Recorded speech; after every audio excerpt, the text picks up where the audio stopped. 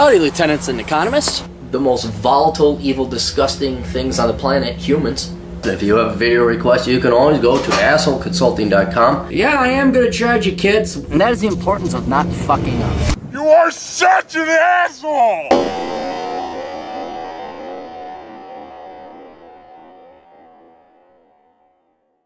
Hello everybody, Cappy here, and we got a couple requests to put in from Asshole Consulting, and if you have a question or want some guidance or leadership or insight or something, want questions answered, you can go to assholeconsulting.com and send me your email. We're having a little bit of email troubles, so I got rid of the email form, and you just send it to aaron.clary@assholeconsulting.com. So go to the website and just copy and paste that email. And if for some reason I don't get back to you or I don't get your email, email me by going to my blog. Go to captcapitalism@yahoo.com. That's C-A-P-T, the abbreviation for captain. Not Captain Capitalism, that goes to somebody else. Although he'd appreciate the email, I'm sure. So try the Asshole Consulting email first, and if that doesn't work, or if you just don't hear back from me, I always get back to people. Then it either got into the spam or something like that, so contact me that way. Anyway, young man writes, "Good day, Aaron. I'm a real estate valuer, retraining myself into business valuation, and to do that, doing a graduate diploma in applied finance through Kaplan, which looked more industry-focused than similar courses at university. The subjects are a bit over $2,200 each, and needing 8 subjects for the graduate diploma, 3 left to go from the end of this semester. I'm paying for it through a government program called Fee Help, where the loan is indexed to the CPI, and you pay it back through a levy and a tax time once you earn a bit over $55,000. I think he's from Australia. It says PA. I don't know what PA means. Similar scheme available for undergrad degrees when I did my Bachelor's of Commerce, Property Economics, and paid it back in about 4 years. Anyway, one of the elective subjects is technical analysis, so I was hoping you could share your thoughts on technical analysis and the theory of efficient market. Cheers." Well, yeah, I can. Let's explain it first for those who don't know. Efficient markets, let's do the theory of efficient markets first.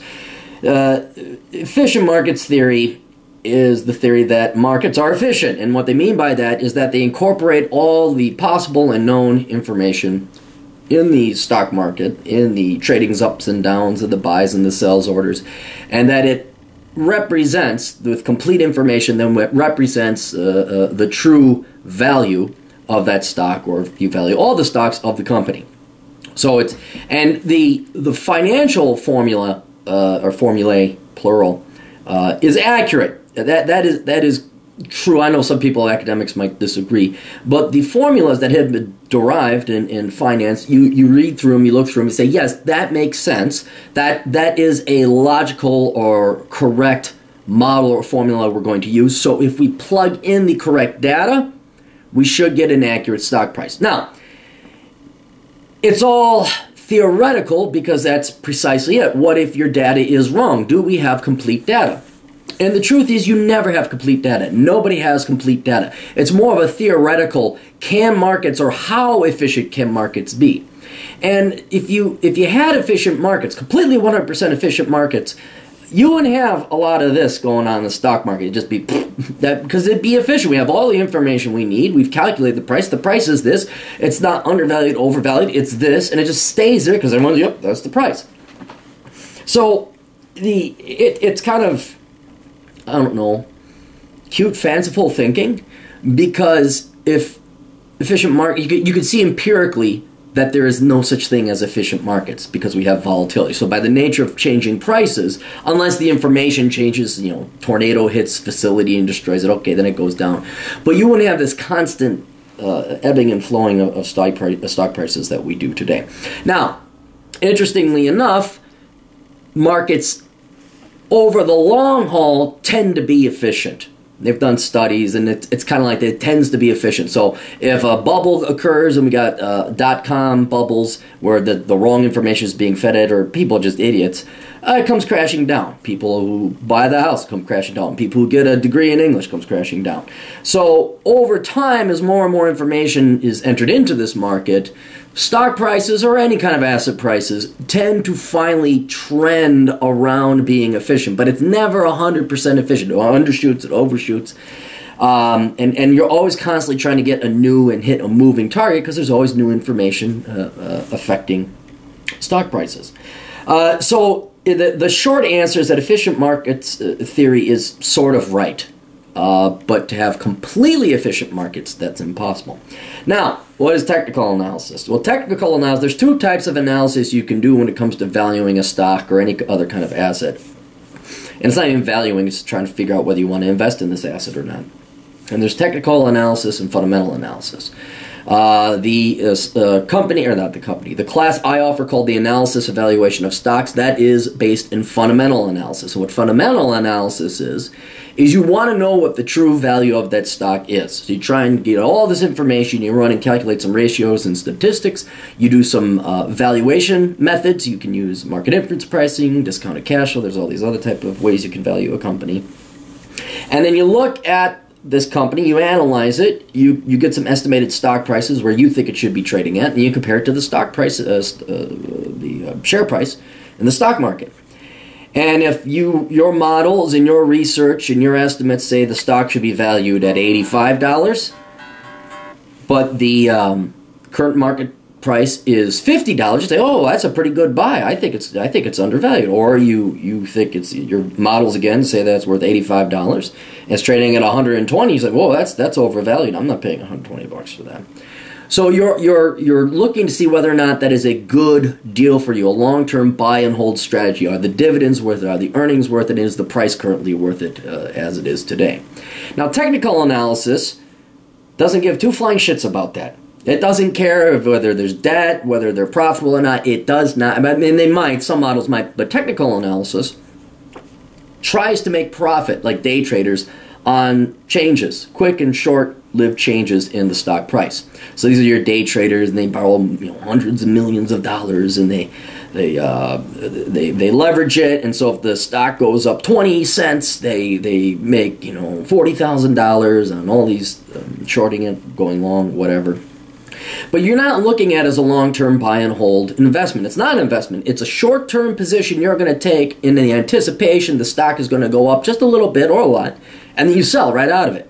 So it looks at patterns. And if you see, like stochastics, that's like a statistical analysis used for technical analysis. But if you look at technical analysis, just do an image search, you'll see the stock price, but then you see all these other variants and the rolling 200-day average, the rolling 50-day average, and your Bollinger Bands and all this other stuff.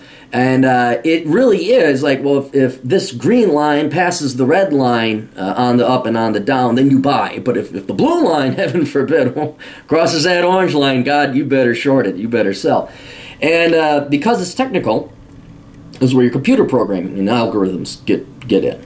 And so you don't really need a human. You need a human to program a computer to say, okay, look, if this happens, X%, Y%, whatever, sell. If this happens, buy. And then it is based off of simple changes in the stock price. So technical analysis, basically summarizing it, you look in the past to see if you can identify patterns, and then either you're actively trading as a human or you program a computer or some kind of program or algorithm to capitalize and benefit off of those trends. Now, do I believe in technical analysis more than fundamental analysis? Do I have a preference? A lot of people ask, like, well, which one do you prefer? It's not an issue of prefer because they are designed for two different purposes, both to make money, but fundamental analysis is for investing long-term, and technical analysis is for speculation and profiteering very quickly. So, and I'm not against either. If you can make money doing technical analysis, certainly go ahead and do it. But in terms of what you're going to school for, I don't really think you're going to need technical analysis. As an appraiser, at least here in the States, of property, we have 3 different methods that you have to appraise property and assets by: cash, what was it, sales, income, something else. I'd have to look it up. But I don't think you're ever going to use technical analysis as an appraiser. It may be interesting, but I don't ever see you using that in an appraisal type career. But in terms of whether technical analysis, a lot of people say, well, fundamental analysis, that's what the adults use, and technical analysis, that's what these crazy, day traders. Well, there are instances where technical analysis, there are trends, there are patterns. And the reason you can get away with technical analysis sometime, or technical trading, is because markets are not 100% efficient. Right? You rely on that volatility. You don't really care what the underlying reasons are, the philosophical aspects of efficient markets. You just care that there's volatility, and you can make some bank on that. And a lot of these technical traders, their algorithms, they're very advanced, very complex, and there are patterns because humans are ultimately what are driving these stock prices, and humans engage in patterns, either on an individual level, a macro level, a global level. There are patterns. They may not last forever, but while they do last, they can be exploited and profited from. So that is the thing with technical analysis. One other thing I forgot, I got ahead of myself. One other thing I'll point out about why efficient markets are there. It's a theory, will forever be a theory. You also have to look at what intervenes and prevents the market from truly being free. And you have government intervention, like the Federal Reserve, toying with interest rates, understating them. That leads to bubbles, as we saw in the housing bubble. You have the government interfering with labor markets, all these different rules, regulations, and that's not necessarily even a bad thing. It's just that once you have it intervened, now you have it's muddied. It's not clear. It's not transparent as to what is the effect. Can all the information get to the market without going through the worrying and fear of what government is going to do, and pork and all that, and then also things that are non-governmental, say like high frequency, like the technical analysts. You have these things called high frequency traders. These are computers that are programmed. Sometimes they start to manipulate the market. They'll send in a huge buy order, and then they'll drive the price up, and then they'll even send in a larger sell shorting it. And so this is where you get into market manipulation, where technical traders actually, it's like the tail wagging the dog. The technical traders who have no interest in fundamental values, in having prices truly represent the true value of a company or a stock or a bond or any other security, starts to distort the market. It is no longer efficient. I'd say if you look at retirement, quantitative easing, high-frequency trading, your markets are actually less efficient today than they were in times past. But it's just a kind of an interesting thing. So anyway, I hope that answered your question, and we all learned something about technical analysis and fundamental analysis. But yeah, you're not going to use technical analysis as an appraiser for property, and they'll have. I'm sure you've probably already taken the classes on the different valuation techniques. But if you want to take a class on technical analysis, you can, but you're probably not going to use it unless you get into day trading and you have a fair amount of money to operate with. Anyway, best of luck to all of you. Toodles.